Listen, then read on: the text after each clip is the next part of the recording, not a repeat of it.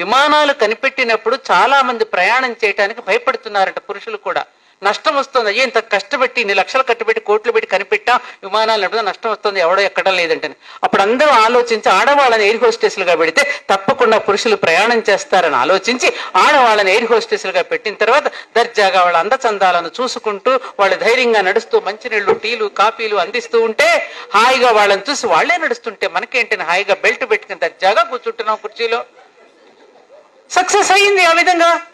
అవును, మరి అంతటి ధైర్యం స్త్రీగా. అందుకనే పంచ పాండవులు కుంతీదేవి కూడా వాళ్ళు ఉన్నారు, ధైర్యంగా నిద్రపోయేవారట వాళ్ళు. అంతటి ధైర్యము సాహసం మన స్త్రీలో ఉంది. కాబట్టి ఈ సందేశాన్ని మనకు బోలెడంత ఆధునిక పరికరాలు బోలెడు వచ్చాయి స్త్రీలకి. గ్రైండర్లు వచ్చేసాయి, ప్రెషర్ కుక్కర్స్ వచ్చేసాయి. ప్రెషర్ కుక్కరే కాదు, కరెంట్ ఆన్ చేసి అన్నం వండేస్తున్నాం ఇవాళ. ఎవరికి చేతికి అసలు పని లేదు. చేతికేమీ పని లేకపోవటం వల్ల రకరకాల ఆలోచనలు. ఆమెకి గిరాకీ పెరుగుతుంది సైకాలజిస్ట్కి. ఏమ్మా, ఆవిడకి ఎంత గిరాకీ పెరుగుతుంది ఇవాళ. కౌన్సిలింగ్ సైకాలజిస్టులకు ఉన్నంత గిరాకీ వాళ్ళు ఎవరికీ లేదు, సైకాట్రిస్ట్ కి సైకాలజిస్ట్ కి. అక్కడికి వెళ్ళిపోతున్నారు, ఎందుకంటే టైం ఖాళీగా ఉంటుంది, ఏం పని లేదు కదా. అందుకే మన పూర్వీకులు ఎప్పుడు కర్మని జ్ఞానాన్ని కలిపి, అమ్మ మెట్ల నిండా బొట్లు పెట్టు, అది ఊడువు, ఈ ముగ్గులయ్యి, ఈ భజన చెయ్యని ఎప్పుడు కూడా పనిలో ఎప్పుడైతే నియంత్రించబడతామో అప్పుడు మానసిక వికారాలకి తావు ఉండదు. ఇవాళ మగపిల్లలకైనా ఆడపిల్లలకైనా మానసిక వికారాలు ఎక్కువగా పెరిగిపోయి రకరకాల ఇబ్బందులు కొని తెచ్చుకుంటున్నారు అంటే కారణం సమయం ఖాళీగా ఉండబట్టి. చూసుకోవటం, చెత్త ఎన్ని చూసుకోవటం, వాట్సాప్లో యూట్యూబ్లో ఖాళీగా ఉండడం. ఖాళీగా ఉన్న తర్వాత మానసిక వికారాలు పెరగడం, ఏదో తినాలనిపించడం, తీసుకెళ్ళి ఆ ఫుడ్ ఏదో పనికిరాని ఫుడ్లు తినడం. ఆ పనికిరాని ఫుడ్ తినంతా ఏ గుణం పెరుగుతుంది వాళ్ళలో, ఏ రకాల వికారాలు పెరిగితే రాక్షస ప్రవృత్తి పెరుగుతుంది. దాంతో పసిపాపల మీద అత్యాచారాలు చేయటం. దీనికి అన్నిటి కారణం ఏమిటి? మనసును ఖాళీగా ఉంచటం, శరీరంతో ఖాళీగా ఉండడం వల్ల ఇవన్నీ వస్తున్నాయి.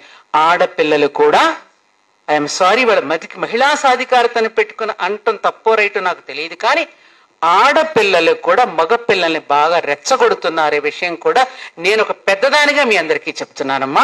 ఇది కేవలం ఆడపిల్లలే గొప్ప, మగపిల్లలంతా చెడిపోయారని కూడా నేను అంటలేదు. ఇవాళ ఆధునిక కాలంలో ఆడపిల్లలు కూడా స్త్రీత్వాన్ని కోల్పోతున్నారు, మాతృత్వాన్ని కూడా కోల్పోతున్నారు. అది కోల్పోతే ప్రమాదం వాళ్ళకే. ఈ విషయాన్ని మాత్రం నేను ధైర్యంగా, నన్ను తిట్టుకున్నా సరే, నన్ను ఏమన్నా సరే, ఇది మాత్రం నేను ఖచ్చితంగా నేను చెప్పదలుచుకున్నాను. కేవలం మగపిల్లల్ని అనకండి. ఇవాళ మగపిల్లలే కుదురుగా ఉంటున్నారు ఆడపిల్లల కంటే. వాళ్లే సిగ్గుపడుతున్నారు కొన్ని విషయాల్లో. ఇది వాస్తవం. నీకిచ్చిన స్వేచ్ఛ, ఆమె చెప్పినట్టుగా నీకిచ్చిన స్వేచ్ఛకి, నీకిచ్చినటువంటి స్వాతంత్రానికి దాన్ని ఎందుకు నేను తల్లిదండ్రులు చదివిస్తున్నారు? ఎందుకు నేను హైదరాబాద్ పంపించి నేను హాస్టల్లో పెట్టి చదివిస్తున్నారు? పిచ్చి వేషాలు వేయడానికా? దేనికి ఎందుకు పెట్టారు? ఆమె చెప్పినట్టు సంప్రదాయం ఎందుకు పెట్టారు? దానిలో ఉన్న విలువేమిటి? దానికి ఎందుకు చేయాల్సి వచ్చింది ఆ విధంగా?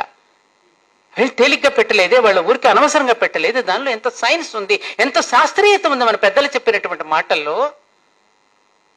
అందుకని ఇవన్నీ కూడా మనం గ్రహించుకోగలిగినప్పుడే మహిళా సాధికారత. అసలు సాధికారత లేనిది ఎప్పుడమ్మా? నామరూపాలిచ్చి బయటికి పురుషుడిని మనం పంపిస్తున్నాం. మీ ఆయన రైలుకి ఎక్కుతుంటే, ప్రయాణం అవుతుంటే ఏం చేస్తున్నావు నువ్వు? ఏమండి మీకు ఇదిగో పెరుగన్నం పెట్టాను, రొట్టెలు పెట్టాను, మీ ప్యాంటు షర్టు సూట్ కేసులో పెట్టాను, టవల్ కూడా పెట్టాను, సాక్స్ కూడా పెట్టాను, కర్చీఫ్ కూడా పెట్టాను, మీ మందులు కూడా పెట్టానండి. జాగ్రత్తన నామరూపాలు ఇచ్చి నువ్వు పంపిస్తున్నావు. ఆవిడొచ్చి ఆ సూట్ కేసు నీ చేతికే ఇస్తున్నాడే, ఆ నామరూపాలు తిరిగి నీకే ఇచ్చేస్తున్నాడు. నీకు లేనిది ఎక్కడా? నీకు అసలు స్థానం లేనిది ఎక్కడా? అంతటా నువ్వే ఉన్నావు. ఇది బాగా గుర్తు పెట్టుకోవాలి మనం. అంతటా ఆవరించిన స్త్రీ యొక్క సాధికారతే. ఏ పురుషుడైనా, ఏ అమ్మాయి సంబంధం కుదర్చడానికి ఏదైనా పని మీద, ఏ బిజినెస్ పని మీద వెళితే వెంటనే నిర్ణయం తీసుకోడే. ఏమండి ఇంటికి వెళ్ళిన తర్వాత నా భార్యను కూడా సంప్రదించి మీకు ఏ విషయం తెలియజేస్తానండి అని అంటాడు తప్ప తనకు తాను నిర్ణయం తీసుకుంటాడా అండి? అక్కడక్కడ జరిగి ఉండవచ్చు, కానీ అధిక శాతం ఏం జరుగుతోంది?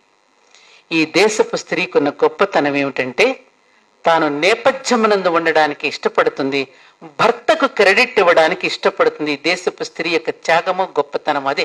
ఎందుకంటే మరి వాడికి కూడా ఒక బాధ్యత ఇవ్వాలి, అతనికి కూడా సమాజంలో అతను నిలబెట్టాలి. కాబట్టి ఆయనకి గొప్పతనం ఇవ్వడానికి. అందుకనే దేవాలయానికి వెళ్ళినా కూడా ఆయన పేరు చెప్పుకుని ధర్మపత్ని సమేతస్య సహకుటుంబానం అని చెబుతుంది తప్ప తన పేరు అక్కడ కూడా చెప్పుకోదు. చెప్పుకుంటున్నావా మనం? నోములు నోచిన వ్రతాలు చేసినా కూడా వాళ్ళ కోసమే చేస్తుంది తప్ప తన కోసం చేసుకోదు. కాబట్టి ఓ భారతీయ మహిళ, నీకున్న ఓర్పుకి నేర్పు తోడై ఈ భారత జాతిని రక్షించుగాక.